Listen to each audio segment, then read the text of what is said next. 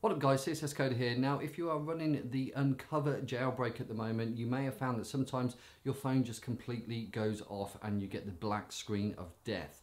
Now it took me a while to find things, I had to reach out on Reddit and I got some good answers, and one of the best ways to force your phone back on, because plugging it in does not work, putting it in iTunes does not work. So this is the only way that I found running iPhone X and the very latest Uncover jailbreak, how to force start your phone again if all goes to rat. So this is how to do it. So there's no real way how to emulate the black screen of death, but you'll know exactly what it is when you get in that predicament. So you've tried everything, you can't turn it on, you've tried plugging it into iTunes and nothing is working, but you want your jailbreak back.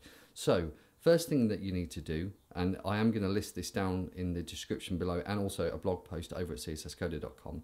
So you just need to press and let go of the volume up, press and let go of the volume down, and then press and hold the power button. Okay, so we're going to go up, down, press and hold.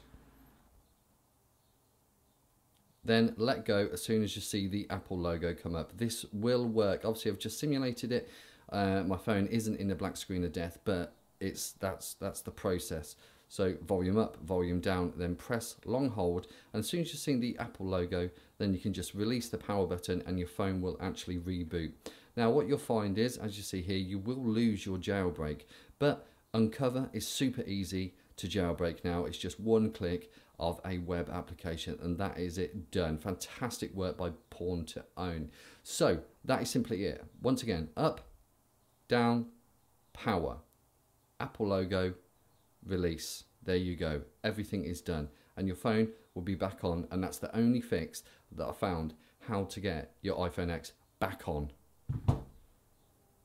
Now you will still see Cydia down there, but you go to open it and actually nothing happens. So as you did before, all you need to do is find the Uncover jailbreak, make sure you've got the latest version. What I tend to do is go over to something like Ignition or Tutu and then just re-download it from there and then reinstall it from there. You may need to authenticate the application via your settings and profile in device management, but a lot of the apps at the moment are struggling with having the signed certificates, and I know the Ignition app is working on that loads at the moment. So once you reinstall the Uncover jailbreak, you will get all your jailbreak features and tweaks and everything that you've added in. You'll get them all back and you'll be back to normal with a working phone. So that's it.